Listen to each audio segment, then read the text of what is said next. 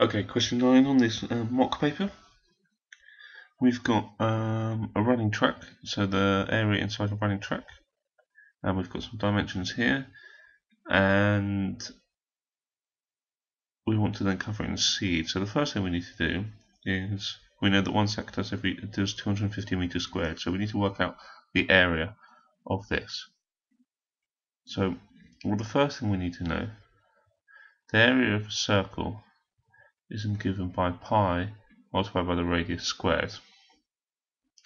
And we can see if we divide this end of the running track and we plonk it together with this end of the running track, both of these are going to make a circle, and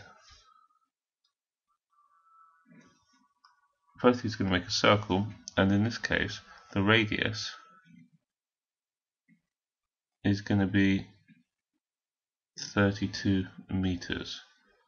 If the diameter the whole way across is 64, halfway across, or from the center to the outside, is going to be 32 meters.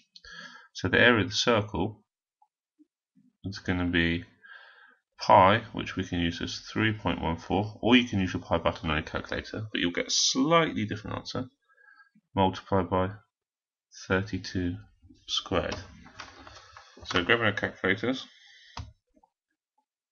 31.14 times 32 squared gives us a total. The area of the curved bit, or the circle bit, the two semicircles, is 3,215.36 meters squared.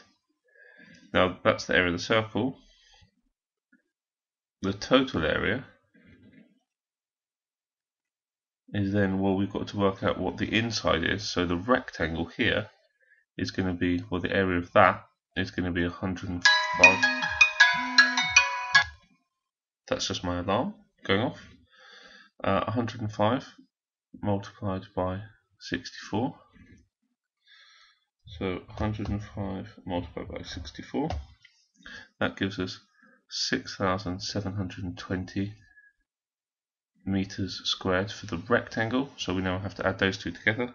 So plus 3215.36. The total area is both bits together, which is 9,935.36 meters squared. However, it asks us actually how many sacks of grass we need. So we know the total area is this,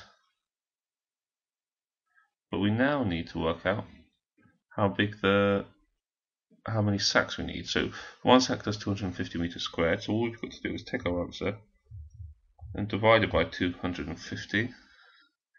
So 9,935.36 meters squared divided by 250 for each sack gives us an answer of 39.74144.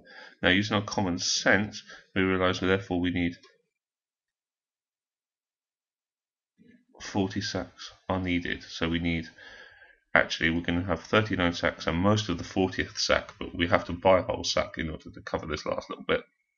So we need 40 sacks needed overall. Okay, so go back over and check you understand how I broke this shape up into one circle and one rectangle, calculated as this, and then yeah, see how you get on.